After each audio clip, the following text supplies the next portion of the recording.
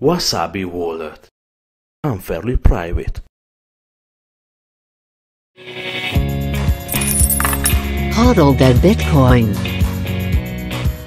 What's up everyone, Ben with the BTC Sessions here. I am still on vacation. This is next up in my video series. Now I am away, but I've got some interviews for you, and if I could please enlist your help while I'm away. I am promising my wife to stay away from social media for a couple weeks and kind of turn off the brain for a little while. So if you guys could do me a favor and share these videos out across all your social media, it helps in my absence, and I really do appreciate it. Now today I've got an awesome guest. His name is McCook. He is a civil engineer. He was a presenter at Baltic Honeybadger in Riga, Latvia that I attended.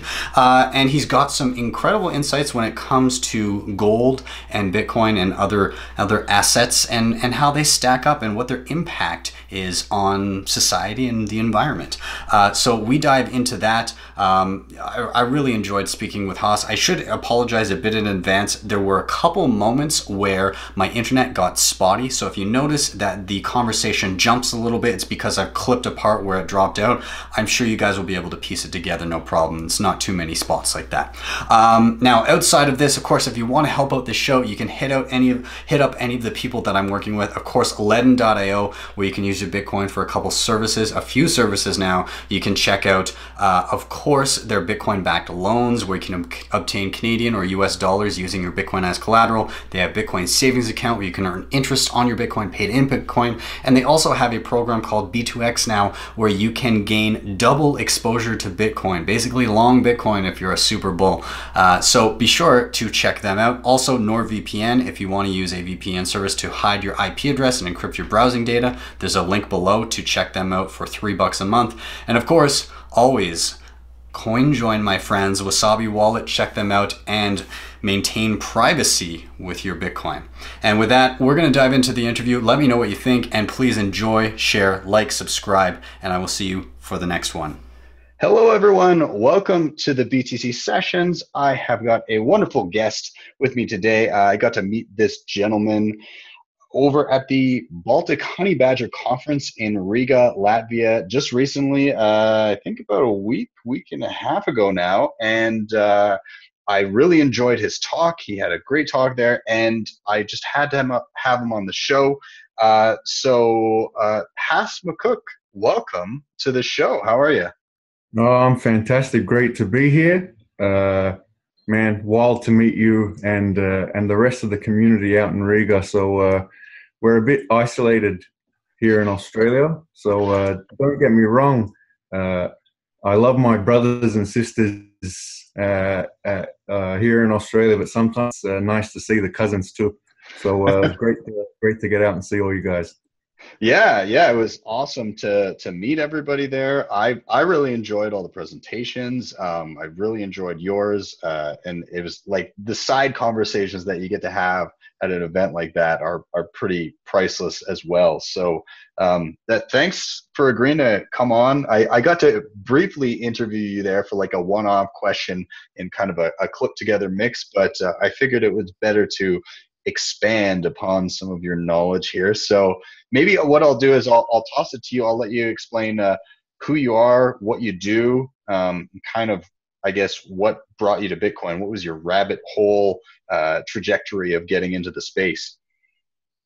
All right, I'm not gonna go into a life story here. I'll let everyone here piece it together. But basically, I find myself in a very weird niche in this community. So I'm a civil engineer. So I speak in sound bites. So here's a sound bite for you. You know, when it comes to engineering the digital world, I wouldn't know shit from shoe polish. But I would and I will claim to be an expert on engineering the physical world. So I've got a very, very great and deep connection to the physical world. So I started, I went into university quite young. I went in at 16. So effectively I had to choose my life path at 14. You know, so when you're 14, you got a big heart, idealistic, said the best thing I can do, like for civilization is build civil infrastructure. So going through the career, big infrastructure mega projects, whenever you got a big project, you got to ask for money from, you know, generally bad people, completely disillusioned. And after doing my MBA at Oxford in 2012, 2013, I developed a state of mind that the only infrastructure in the world worth caring about and building is Bitcoin. Wow, that's bold claim there, bold assertion. Yeah. So and Well, yeah, since I've done a lot of tunneling, one of the topics I kept noticing, you know, I had a very like spiritual and emotional connection to Bitcoin, and you know, preceding the crash, there was a lot of FUD going around, you know, trying to stab the knife even deeper and twist it. And one of the big pieces of FUD was about environmental impact. Obviously, there's a million other things. Did an analysis of the environmental, social, and economic impacts of gold and compared to Bitcoin. awesome. Okay, so we're going to be kind of diving in to a lot of that stuff. Sorry, Hass, are you getting me okay here? I'm getting you perfect, loud and clear. Okay, perfect. Just making sure that internet connection is all good. So we're going to dive into a little bit of your research. So let's kind of, I guess, dissect first in regards to Bitcoin. What were some of the narratives that you noticed? And once you dove into your research, what did you turn up? What's the reality? So when people ask me about Bitcoin, I ask them to suspend disbelief, teleport yourself to the year 2050. All energy is going to be clean and carbon free. It will be because it must. And if it's all carbon free, who cares about energy? Yeah. But it's currently not carbon free, unfortunately. So it does emit a bit of carbon. So I figured, you know what, let me figure out how much it does and compare it to gold and whatnot. In 2013, 2014, when I originally published my research, it was a little dwarf. So it didn't really use that much energy. But now becoming a big boy and, you know, using quite a bit. It'll keep using more. But I posit as energy gets cleaner and much cheaper, and typically the cleaner ones are becoming the cheapest. We use a lot of energy, no emissions. Who cares? Yeah. So in your research, you just said essentially that the cleaner options are becoming the cheaper options, and so you're positing that essentially because Bitcoin miners, their bottom line is dictated by their energy costs, they're going to start migrating by and large to these cleaner options. And I mean, there has been some studies in regards to kind of guesstimating where a lot of Bitcoin mining is done and the energy sources that are used. Did you kind of dive into any of that? I know it's tough to for sure say, but did you dive into any of that in your research then? I took the 2050 approach, that there will be like max competition and like max on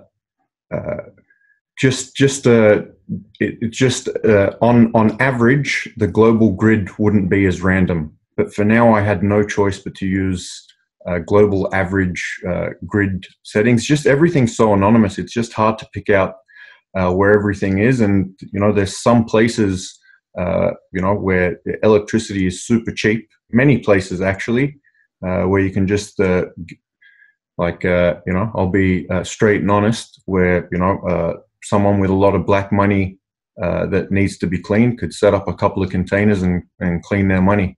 I'm sure this is happening all over the world. You know, how about that for some FUD? But you know, I was reading earlier today, if you can shut down a dictator, you can shut down a refugee. So people, it's a voluntary system, and people are going to voluntarily choose to play, and we're going to have some bad guys and we're going to have some good guys.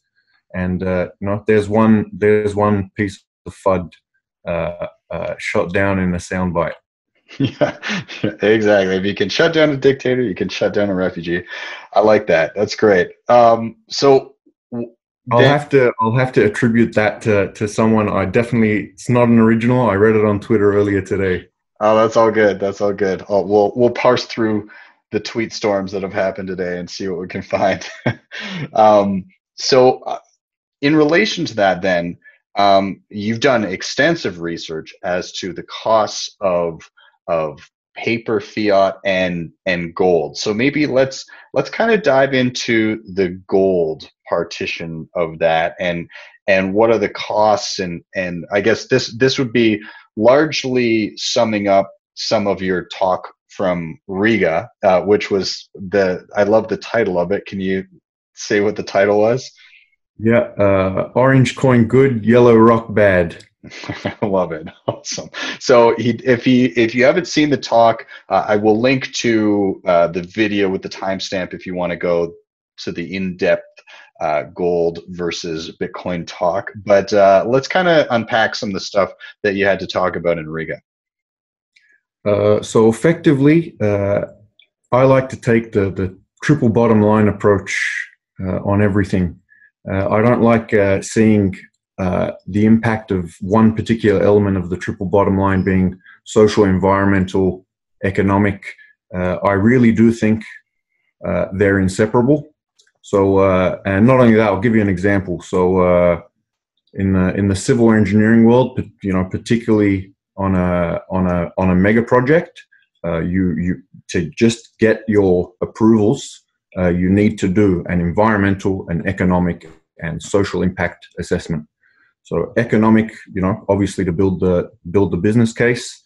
Environmental, to see what impacts the construction and operation of the infrastructure is going to have. And social, regarding the effects of, you're mandatorily acquiring someone's farm and sticking your highway through it, and a lot of that. So you've always got to look at the triple bottom line. I did unpackage gold from that perspective. So I left economics aside and just focused on environmental and social, because I think the economics are quite similar, Bitcoin and gold. It's just gold's just not suitable anymore for the times we live in, largely because of its environmental and social impacts. Awesome. So let's dip a little bit into, I guess, the environmental. There were some pretty juicy stats and tidbits that you had about the cost of just producing a single ounce of gold. Or you had some. So maybe let's dive into that. What goes into actually producing a little bit of gold? Yeah. So a little bit of gold requires a whole bunch of stuff. So basically, there's two ways to mine gold. There's one called open cut, where you just dig a massive hole in the ground. We got some big gold mines here in Australia, some of the biggest, and you can see these open cut mines from space on Google Maps. So like I said in Riga, a lot of rock is moved. So more than the CIA in the 80s. So all of this rock is goes through a cycle of crushes until it's a nice little fine powder. It's soaked in cyanide, a lot of it, and a lot of water. The gold then leaches out of the rock into the cyanide. The gold's then, detoxified. The cyanide sent off to a tailing dam, which burst all the time. You can even do a Wikipedia list of gold mine disasters. Very few Bitcoin gold mine disasters, by the way. And then, and basically, then the gold's reconstituted, and then it's turned into bullion, which is actually a door bullion, which is gold and some silver. And then it leaves the factory. Then it needs more energy to turn it into investment grade or jewelry grade gold. Wow, that's a lot more than I imagined. You know, people picture gold mining. You dig and you pull it out of the ground. And Look, it used to be. It used to be just like Bitcoin used to be mine on your laptop. But as it gets scarcer and as the difficulty increases, you got to prove more work. Yeah, well, absolutely. Now, the other interesting thing there is the cyanide bursting out of the, you know, that whole aspect of it. I'm sure a lot of people are unaware. I mean, you hear a lot of things about, you know, whenever a pipeline bursts or there's an oil tanker. So you hear a lot about potential environmental impacts of that when there is a disaster. But I mean, I can't remember hearing really much about gold mine disasters ever. Really, is there a reason? Look, a lot of them happen in China, simply because I'm guessing engineering approvals for the construction of the tailings dams isn't that strict. So in the developed world, a dam won't break. Yeah, it might be water might flow over it, like we saw in the case in Louisiana during Katrina, but a dam shouldn't burst. So the fact that they happen all the time means the standards aren't too high, and that's one of the things. You can't regulate every miner in the world. You know, there's going to be some shoddy ones in different parts of the world. For example, the illegal miners in the Amazon in Peru, they don't use cyanide, too expensive. They use mercury, and all of their mercury goes into the Amazon. Oh my God! So it's not a huge quantity for the you know, size of the Amazon, but trickle by trickle by trickle by trickle, mercury bioaccumulation. So I say all these terms because people actually don't know. The civil engineers created the LCA, the life cycle assessment. So I'm a huge greenie. I'm just not a zealot eco-terrorist. I definitely I care more about resource sustainability than carbon emissions, and we'll get to that a little later in our chat. Awesome. Okay, so I guess the other part of it then, do you want to touch a little bit on the social impacts of gold? Yeah. So how far back you want me to go? Cool. Let's go all the way back. Okay. So what were the great pyramids of Giza built on the back of? Well, the slaves. What are the great empires of bygone millennia built on the back of? So basically, every war in the history of man, all war and conquest, has been in the pursuit of this scarce resource, and the powers that be at the time had no worries about putting the slaves to work to get his gold. You know, like you know, obviously gold had a boon back then as well. We wouldn't have, you know, basically had all the world's great, you know, discoverers and navigators, but they were all chasing gold as well, basically. So the social impact of gold, difficult to say, you know, funded war and all of that kind of stuff, but there was definitely a lot of human exploitation to get gold out of the ground. Genocides in South America, genocides of local Native American tribes during the California gold rush, and on and on and on. So once we're off the gold standard, really, it stopped having too much of a social impact. With the main social impacts now being illegal mining, and you know, having literal child slave illegal mining, workforces. A lot in Southeast Asia, a lot in South America, and all over the place in Africa. Now, what do you say to anybody that looks at that and says, "Well, what will be different if we achieve a Bitcoin standard?" Is there a clapback that you have to that? Maybe if ASICs develop consciousness, it might be unethical to exploit them. But who are you exploiting to mine Bitcoin? Your bank account and some bricks. You can't sit a really smart kid down and ask him to do proof of work by hand for you to generate some Satoshis off him.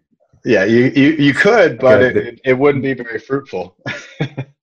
So I suppose the negative social impacts could be if you had a child slave labor force building the mining equipment. Yeah. But we're an ethical enough space, I believe, personally, based on my interactions with people like you and everyone at Riga, we just wouldn't stand for it. We wouldn't buy tech from a child labor manufacturer. Yeah. It's a far more honest money, ethical money. So I don't think these social problems could materialize, but you never know.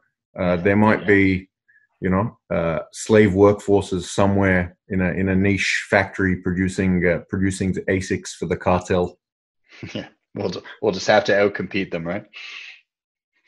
Absolutely, it'll be easy. We got economies of scale. Yeah, exactly. So I guess, did you want to tag some more stuff onto gold, or did you want to segue into a little bit of the examination of fiat currencies, like the paper money? I'll tack on more for gold. So I ran you guys through the process, and I said, you need a lot of rock, a lot of water, a lot of cyanide to get some gold. So the amount of gold that's mined every year, it's not much. It's 3,700 tons, and gold's quite heavy. It's almost 20 kilos a ton. 20. It's 20 times the weight of water, so it's 20 ton per cubic meter. Okay. So when you take that into account, the amount of tons of gold mined and divide it by its density, it's basically just enough gold to fill like a 60 square meter studio. Like that's it. That's all the gold we get out of the world every year. Barely anything. But to get that gold, you need like 400,000 Olympic swimming pools of water, or 1,000 gigaliters. You need a lot of water. You need a lot of like cyanide. I think you need something like several million tons. So it's enough like doses. Like I think it's enough for like thousands of doses of like suicide cyanide pills for every man, woman, and child on Earth. Oh my God! So a lot of cyanide, and in terms of rock moved, there's two ways you can visualize it: either a cone with a 1 kilometer radius base that's as tall as Everest, or 1,000 Great Pyramids of Giza. Wow. So like that's super hard to visualize. So how I presented it at Riga was a simple gold ring, which is about 10 grams of gold. So that'll need like 20 bathtubs of water, 1.5 kilos of cyanide, and like a dump truck full of rock. So, for one ring. Yeah. So yeah, if you've got a amenable partner, I would melt that shit down, buy some sats, and then sign a message in the blockchain professing your eternal love. Far better than any rings. Immutable love, everybody. Short the yellow rock. Don't double spend your wife. Yeah. Awesome. Awesome. Okay. So I guess that's a pretty concise view of the impact of a single, piece of jewelry on the environment, just to have something nice around your finger or around your neck. So with that kind of pictured in people's heads, we've kind of gone through the social impact, the environmental impact, and I mean, like you said, the economics of gold are very similar to Bitcoin, but what goes into achieving those economics are where it differs. So let's take a dive down the opposite side of the sound money versus fiat money rabbit hole, and take a look at the impacts of even just printed money. Is that a realm you want to take a look at? Yeah, sure. Okay. So in terms of problem with doing a comparison of fiat to Bitcoin is the famous Bitcoin fixes this meme. So effectively, and really, if you look down deep in your heart, every single problem in the world is caused by easy money. Every single problem, you name it. You tell me a problem and I'll tell you how it's caused by easy money. So leading on to that, every single problem in the world, starts from there. So it's not even worth comparing it, because when you come out, with such a bold claim, it's difficult to form a coherent, pointed argument. Well, I'm sure there's others that probably have developed a concise, clear one, but the best one I've seen is probably a book that's about 200 pages long in the Bitcoin standard. So that's a strong argument, but it's difficult to portray in a soundbite. Yeah. Whereas things like this is what it takes to get a gold ring. This is what your paper and coins do to the environment every year. So we'll step away from the problem of easy money causing everything, and we'll just go on to the tangible environmental impacts of like running the fiat system. So it's effectively all of your bank branches, all of your ATMs, all of the materials, water, energy, that you need to actually print currency, mint coins. What else is there to consider? Data centers and servers backing up all the bank's stuff. So these are tangible, things you can assess, and when you put that together, it dwarfs Bitcoin, gold, and most other things, combined. There's 200,000 ATMs around the world alone. I believe was the stat. I did some research on it in 2014 with a lot of numbers. I suppose we'll shill a link to that in the video description. But it's along very, very similar to gold's impact. So for coins, you still have to do a lot of mining to get copper, nickel, zinc, out of the ground. Like, these are destructive metals, and there's a lot of metal. So as I told you, a 10-gram gold ring, there's all this impact. Do you know how easy it is to fill 10 grams of change in your pocket? I don't think anyone's ever walked around with less than probably half a kilo of change in their pocket. Especially in Australia, you got those big coins. Yeah, I know. Yeah. So there's huge impact in the life cycle, from getting it from the earth into a coin.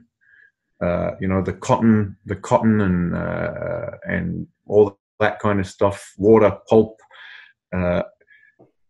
If you got maybe 20 minutes to spare, I'd recommend reading the full article, because I go one by one through impact of every single currency. Wow. Like, I know how much the euro burns through in printing and minting.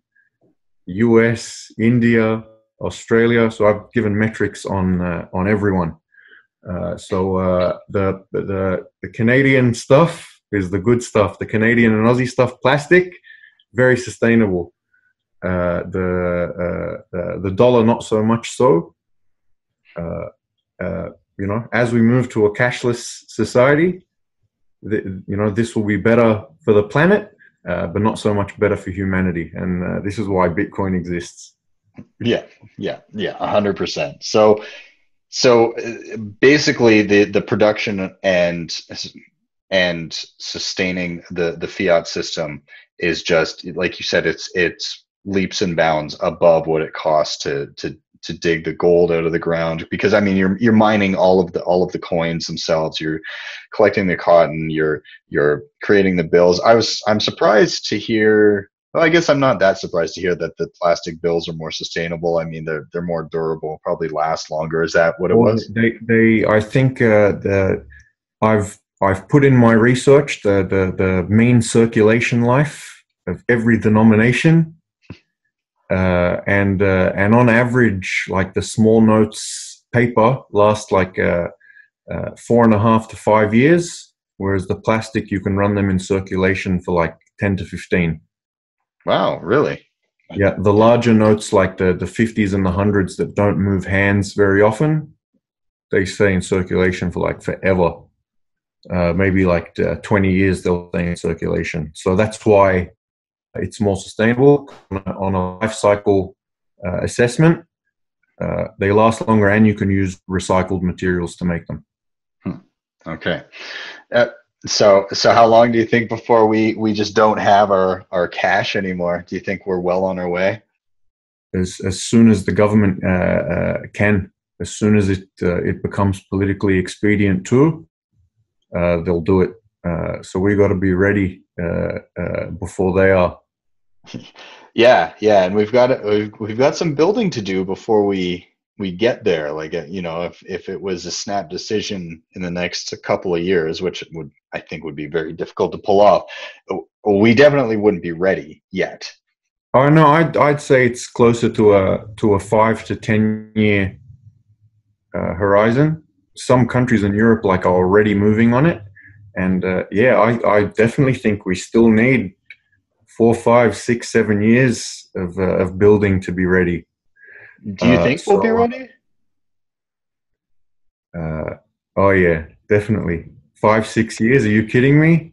I've been around 5 years so far, and I've seen a bit longer now, close to 6 now, and I've seen what's happened. The last 2 years, I saw double the innovation of my first 4. So in 6 years' time, we're gonna be easy. We're gonna be on layer 4. I definitely hope so. I've been very impressed with this. People get impatient about having things like Lightning, but I mean the speed of innovation that I've seen, even just since it launched last March, in a year's time, the ease with which you can onboard to something like Lightning and actually use it quickly and seamlessly is pretty astounding, and stuff that people like Jack Mallers are putting out. How good is that? That was amazing. Yes. The demo last week. Yes, incredible. Those of you that don't know, I spoke about it on the show a little while ago, but essentially easy onboarding, direct fiat buys direct to Lightning Network that then allows you to be spending your Bitcoin on Lightning Network within seconds of receiving it. You don't have to wait for a Bitcoin confirmation or anything. You don't have to worry about opening up a channel. They open up a channel with you and fund your side of the channel. Amazing work coming from Jack. So super excited about that. No, it's like I said, 6 years we're going to be easy. Don't worry. The thing is, when you go to events like Baltic Honeybadger and the rest, you see the amount of intellectual capital on display and on offer. So yeah, 5-6 years we'll be ready. Yeah, I definitely think that 2024 halving, we'll be ready. Yeah, there we go. You heard it here, folks. 2024, we're ready. We're taking the world by storm. Now, I was going to ask you, is there are there other aspects of this that you'd like to kind of touch on as far as you know, impacts of Bitcoin versus gold or fiat? Is there anything that you'd like to point people to? Any things that you wanted to throw in here, or we're going to have links to the articles, but I want to set you on your own devices here, set you to your own devices here, and let you get out what you want to get out and impress upon people here. Okay. So here is what I want to impress upon people. It's not all about CO2, right? The world isn't all about carbon emissions. It's a big factor, and we gotta worry about carbon emissions. But I'll give you an example of where carbon emissions don't matter in the scheme of things. So let's compare recycled gold and mined gold. So recycled gold uses 40% or produces 40% more CO2 or CO2e, so CO2 and equivalents, so greenhouse gases, than mining gold per kilogram. 99.9% less water use, 99.9% less ecotoxicity, 85% less acidification, 99% less eutrophication. So you look on every single environmental metric, like recycled gold is a dream. It's a miracle, but it uses 40% more carbon than mined gold. So we got to get out of the carbon mindset. So like we're running out of water to drink. So can we put 1 trillion liters of water into mining gold every year? Yeah. So like so the point is be sustainable in a holistic way. Don't just think about emissions because it's only a very, very small part of the equation, and that's something that's been again successfully conflated with CO2 bad. Whereas it's all about energy. Everything in the world, in the universe rather, is just energy moving from one form to the next, finite but infinitely divisible, and Bitcoin is just simply the monetization of this energy, finite and infinitely divisible. So only energy matters. So if we can get those emissions down, we're easy. Who cares? And I really do believe that in the future, pension funds. So the Canadians, you guys your pension funds own everything. So the reason a lot of the world's roads, private utilities like desal plants and all of that are owned, by Canadian teachers and a lot of the other big funds. These assets are good for something called asset liability matching. Okay. So pensioners need a very slow stream of consistent weekly income. Toll roads receive a very consistent stream of income. So you own a toll road you got a 30 to 50 year concession of nice consistent cash flow coming in over time, and you pay that out to your pension guys. This is why they love infrastructure. I can definitely see big pension funds putting up nuclear power plants and signing 50-year leases with Bitcoin miners, and their business model simply being charging fixed price electricity. Wow. And, if they know what's right for them, even if Bitcoin's a failure, they've still got a power plant out of it.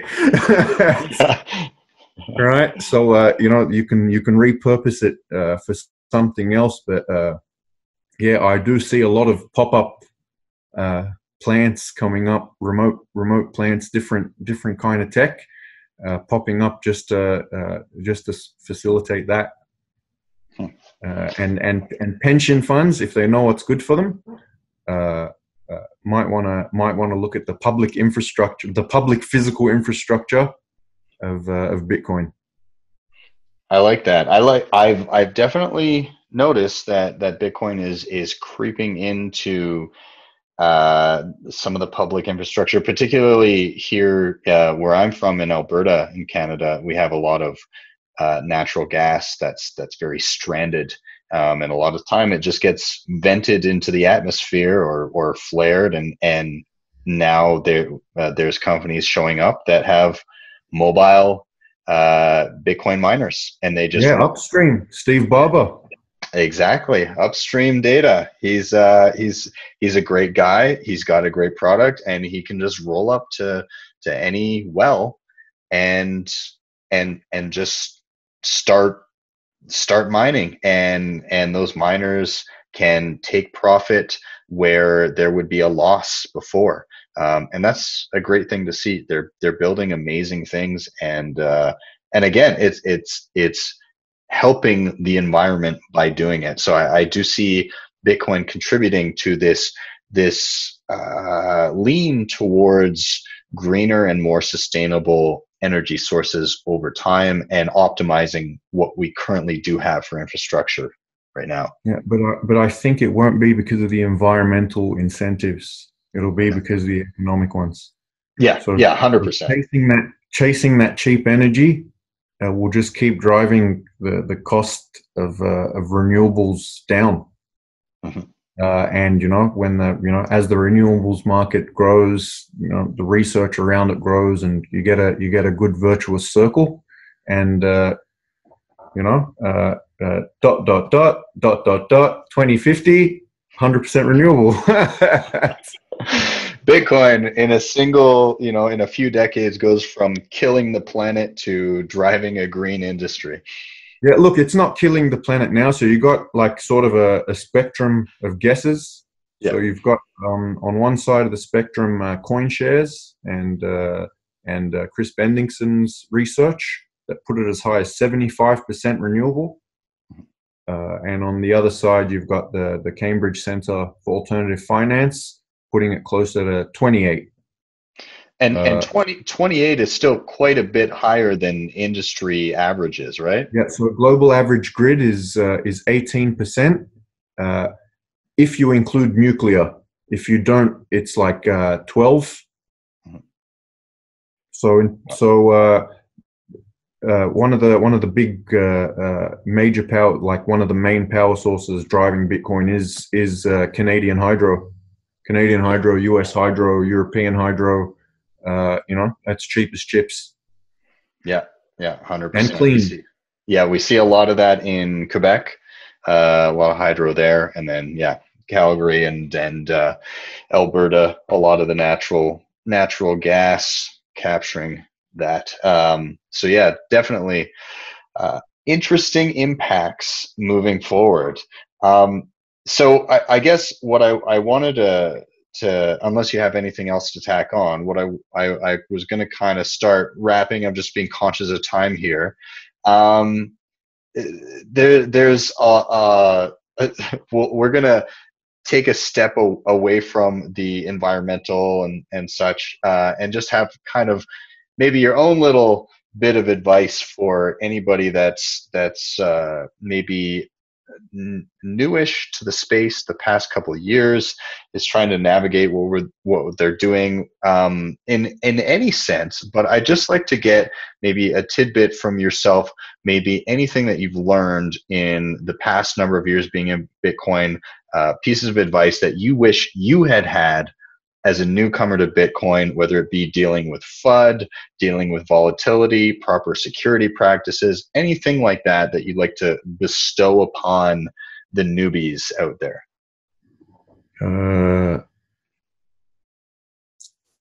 Listen to yourself, your heart, and your soul. So I always say Bitcoin's won the battle of the minds for now, but we won the battle for the hearts.